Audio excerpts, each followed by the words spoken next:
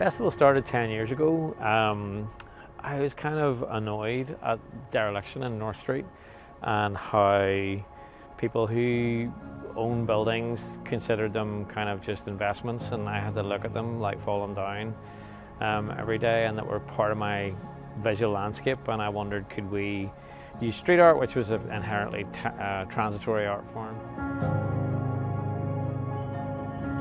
But we've been working closely with both organisations over the last number of years to kind of develop this as a site where we can basically paint freely every year and recycle it. So by the time it gets around to next year's festival, maybe, you know, a quarter or a half of this stuff won't be here. It'll have kind of naturally recycled as people have painted over it. But every kind of May Day, Bank Holiday, Sunday, we basically recycle the whole site. So what's great about that, I mean, it's only a year, but what's great about this is it's here for a year, so people can come and see the work. You know, we literally just painted over everything we painted last year, which is, you know, slightly heartbreaking in some cases, but it's to make way for new exciting work.